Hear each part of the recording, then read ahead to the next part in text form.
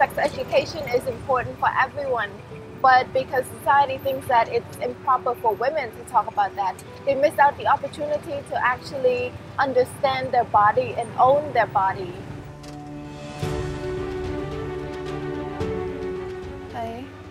Outspoken feminists talking about things like sex and culture in a conservative country, I get a lot of backlash. I get a lot of people accusing me of ruining my own culture. សួស្តីទាំងអស់គ្នាខ្ញុំខាព្រហ្មចារីពាក្យនេះគឺជាពាក្យមួយដែលយើងឮសង្គមនិយាយច្រើនណាស់ជាពិសេសនៅពេលដែលប្រើវាដើម្បីវាយតម្លៃមនុស្សស្រី We have the Women's Code of Conduct that has been written for a few hundred years, and people still believe that it's a representation of what women should do.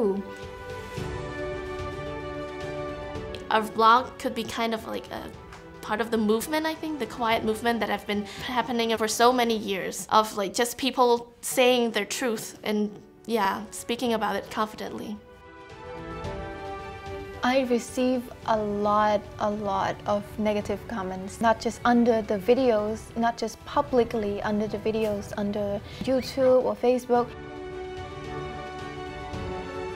I believe that speaking out has changed people's minds, or at least create a dialogue. Nice.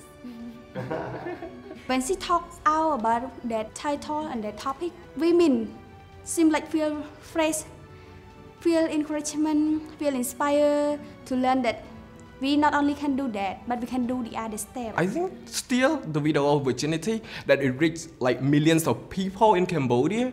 Women that has no virginity is like no value. No, it's not.